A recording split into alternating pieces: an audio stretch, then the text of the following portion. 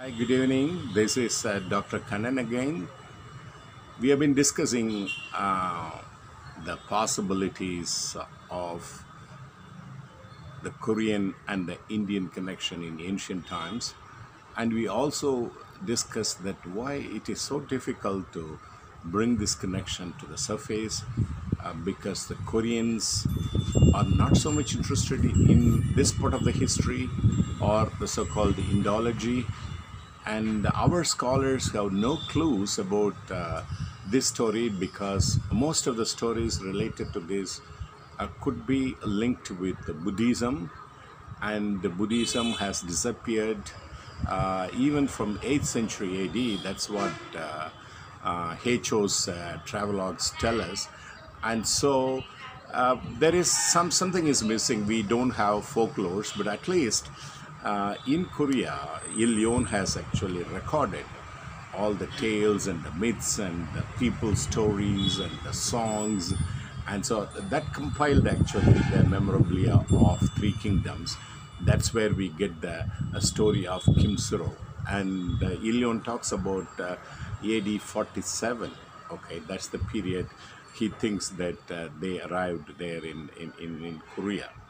uh, but if you look at the story, it has been actually a very challenging story of Chemba. I call her Chemba, Chempavalam, Heo Hwang OK. That's what the Koreans call her, Heo Hwang OK. But if you look at the meaning, then it is Chempavalam. And so the Chemba must have been really a warrior girl because she had the guts to go all the way from the south of Tamilnadu to uh, Korea. So you can imagine that these things doesn't happen just like that. People might have been traveling even before so that a girl can travel. Okay, and Jainism doesn't allow this. So in Jain, people don't cross the sea, whereas Buddhism allows that, and the ancient Tamil society allowed that too. And but if one looks at it, this story, we need to actually look into Adichanallur. Adichanallur is a place in the river Tamarabarani where you see actually this is about 600 BCE that people of different ethnic origins like the Mongoloids, the Africans, the Europeans, and the Tamils lived together. And so Tamils have been traders for ages actually, it looks very clear. And so with the trade connections, okay, so she might have actually, Chemba might have gone from Tamil Nadu to all the way to Korea. And as you know, that traders bring technology.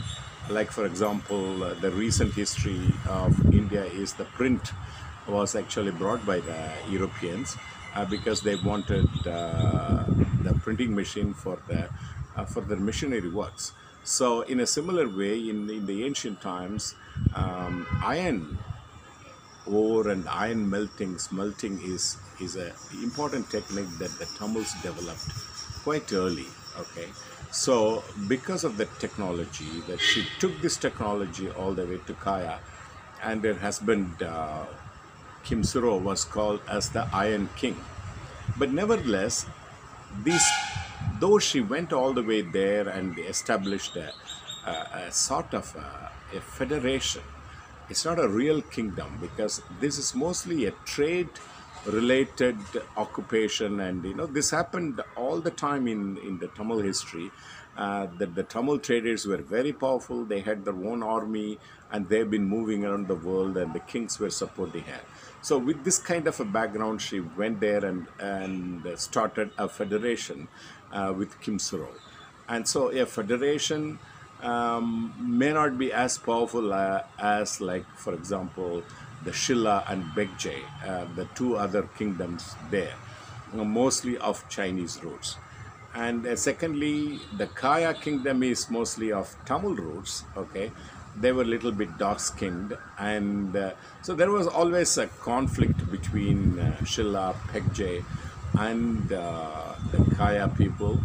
And finally, at some point in time, they pushed the Kaya people down south into Okinawa and then to Fukuoka in Japan. But nevertheless, this trade federation, the Kaya Federation, existed for nearly 400 to 500 years in Korea.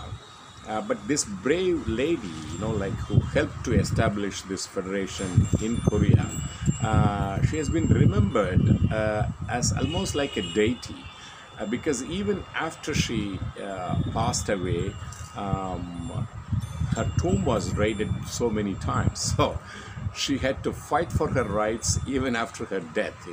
That's the story of Chemba. It's a very, very beautiful romantic story with a lot of bravery in it, the so-called Tamil Aham and Puram, and she has all those things, and that's why she has been remembered. And most powerful clans of Korea, the Kim clan and the Heo clan, they find their roots to this lady from Tamilnadu called Chempavalam, or in short, Chemba. See you guys later. Bye.